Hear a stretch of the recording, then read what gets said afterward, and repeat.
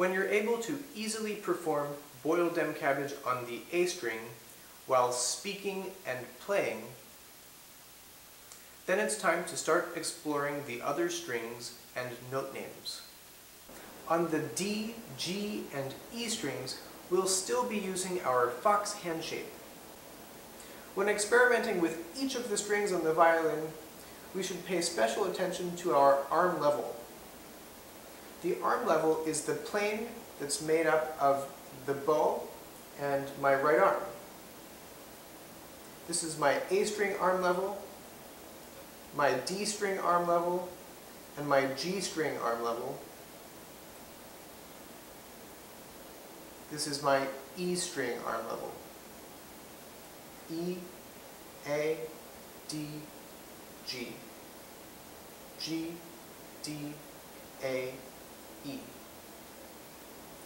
It's a great idea to practice changing your arm levels without making a sound on the violin. G, A, D, E. D, A, G. What we absolutely don't want to do is distort the plane made up of the bow and the right arm.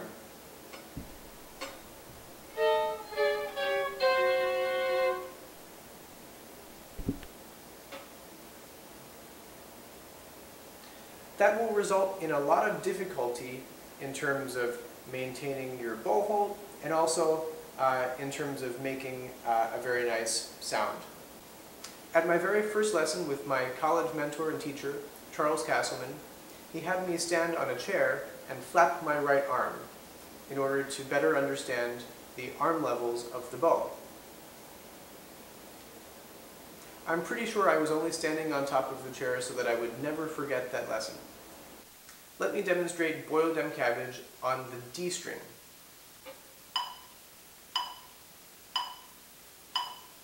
D, D, D, D, D, E, F sharp, G, A, G, F sharp, E, D, D.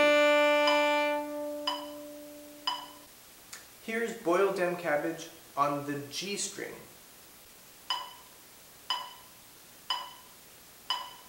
G, G, G, G, G, A, B, C, D, C, B, A, G, G.